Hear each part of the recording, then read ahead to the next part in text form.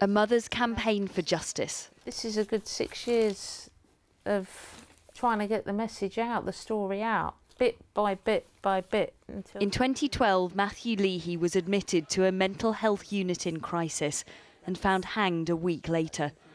An internal investigation by the Linden Centre in Chelmsford found his care had been good, but Melanie knew she didn't have the truth. They just wanted to close doors, humour me. Let's tell her this much, tell her that much, she'll go away. I couldn't. Today, she finally has some answers. A damning report by the Health Ombudsman details a series of significant failings in the care and treatment of Matthew and Mr R, another young man who died at the unit. Matthew didn't have an allocated key worker or an up-to-date care plan. In fact, staff falsified it after his death. Matthew reported being raped while in the unit, but staff dismissed the allegation as delusional and didn't complete an incident form. He told nurses he was suicidal, but they made no plan to manage the risk and left him in a room with a ligature point.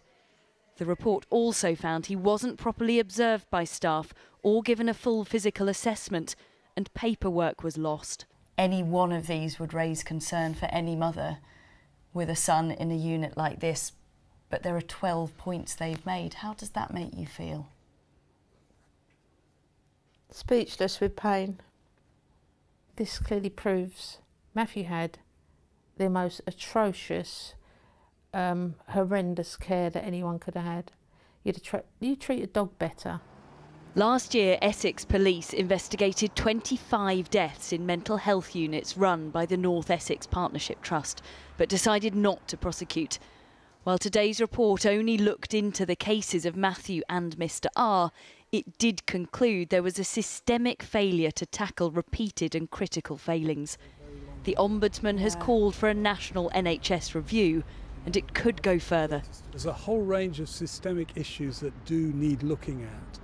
But if NHS improvement have the slightest concern about these issues, then I think they would be right to call for a public inquiry. The trust which ran this unit, where Matthew and Mr R died, has now been taken over, and today pledged to support the review. Any death is a tragedy, and the impact it has on the family we fully understand. As a new organisation, we've brought in and made a number of changes to improve patient safety and to raise the quality of care. But Melanie has heard promises before.